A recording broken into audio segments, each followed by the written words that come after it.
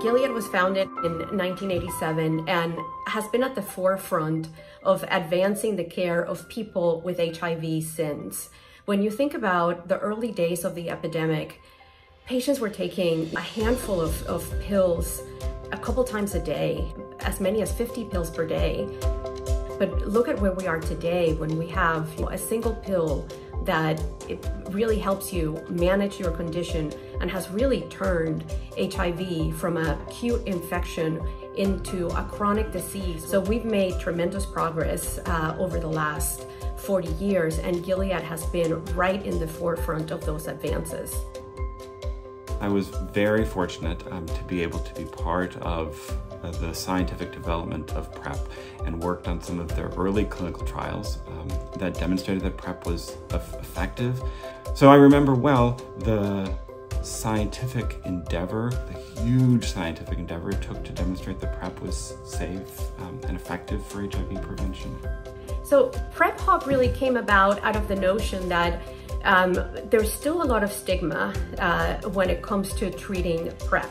So using technology to provide access to that care, to raise awareness about PrEP, and really provide the tools for consumers to get PrEP was really, really important to us. So we wanted to create almost like a digital navigator so that they could understand, what is PrEP? Do I need PrEP? Am I at risk? How do I find a PrEP-friendly physician?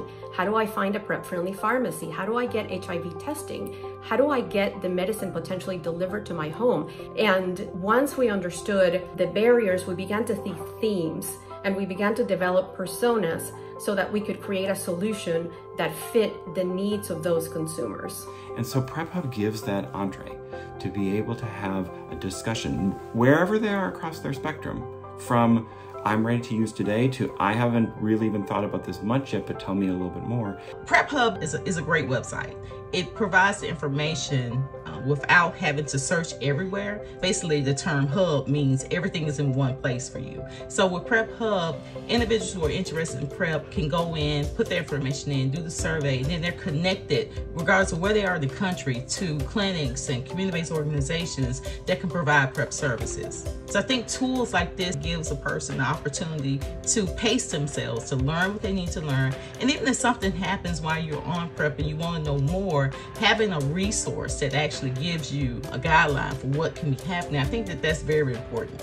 Our hope is that we can continue to galvanize the community in the rural areas where people truly need it the most, where we have the epicenter of the epidemic, and prevention is core to ending the epidemic for everybody, everywhere. I think one of the important goals of PrEP Hub is particularly to be able to address disparities in PrEP use and to be able to provide tools to be able to make those connections easier for individuals in disproportionately affected, disproportionately burdened by HIV communities is particularly meaningful, because in order to be able to talk about ending this epidemic in a real way, we have to talk about really ending it for everybody.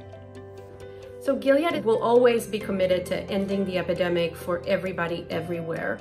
And when we think about middle-income countries, low-income countries, even how we're conducting our clinical trials now, and there were some really good learnings from the pandemic, we are using technology to bridge the time between visits or to save people from having to come into the clinic for certain visits.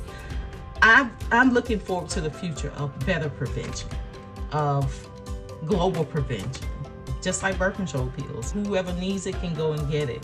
That's where I see PrEP, just being completely accessible to anyone, and that within itself can assist in the eradication of it.